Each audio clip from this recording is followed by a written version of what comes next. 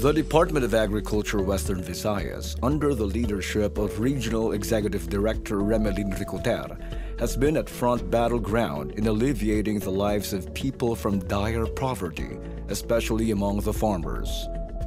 Yearly, millions of pesos of funds are allocated in the form of mechanization support, organizational support, continuing education support, and financing several agricultural endeavors in order to capacitate the lowly farmers and improve their productions and eventually their way of living. These are funded through regular funds, project funds, and more recently, the Rice Competitiveness Enhancement Fund, or RCEF. The Bugasong Multipurpose Cooperative, or BMPC, in Bugasong Antique is one of the institutional projects being supported by the Regional Agriculture Office.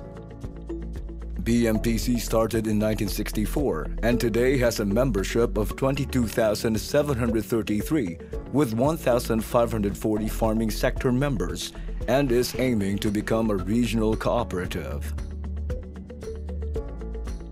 The cooperative is now serving the needs of farmers beyond Antique. The Bugasong Multipurpose Cooperative, founded December 12, 1964, with the primary purpose of uplifting the living conditions of the people in Bugasong, particularly the people of Antique.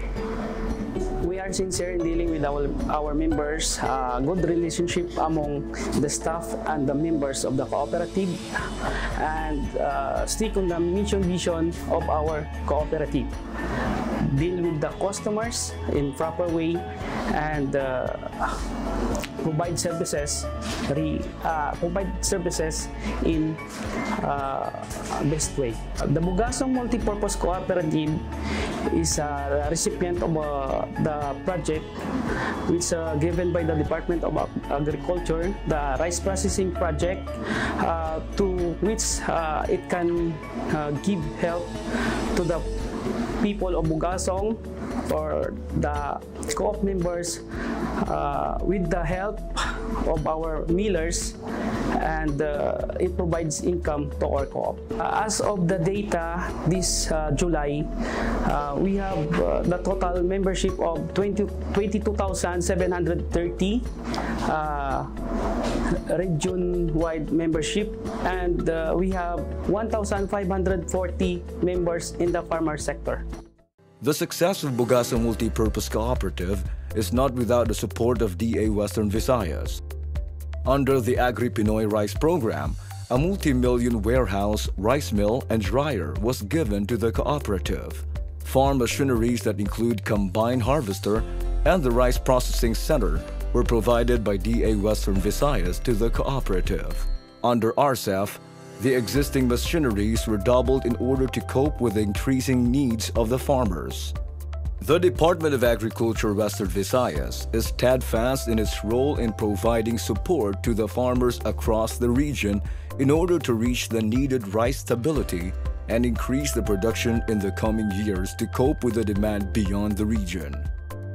A good leadership and management of resources of the recipient cooperative like that of Bugasong MPC is vital in attaining such goal and ensuring that the resources being poured in by the government will not go to waste. Bugasong MPC on its part has initiated procedures in the process of using the facilities and machineries being provided by the government so that sustainability becomes a big factor once the support they are receiving is redirected to the other farmer organizations in need of help.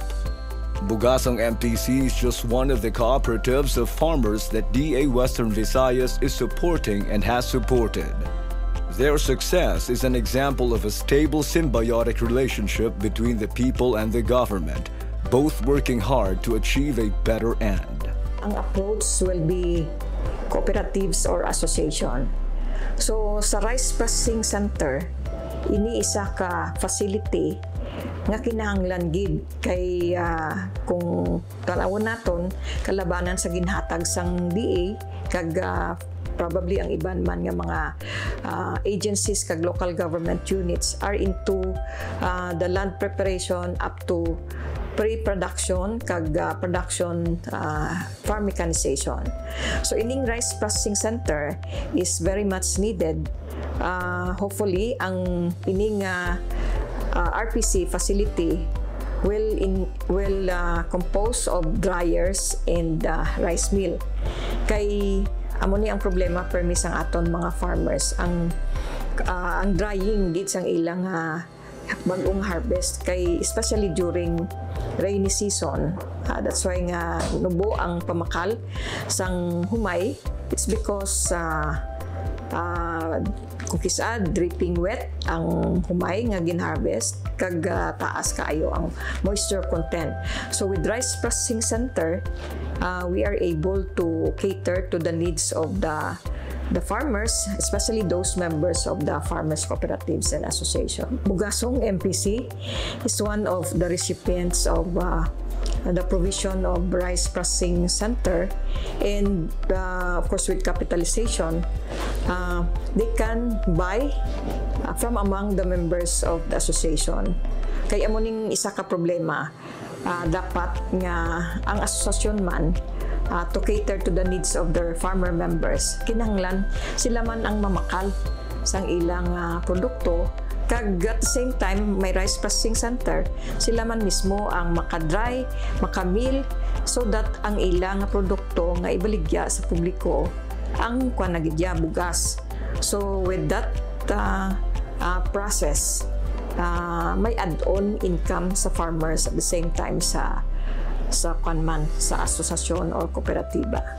Ang isa ka tikang nga himuon sang Department of Agriculture is of course to encourage our or the other farmers cooperative and association ihimplo sang bugasong MPC.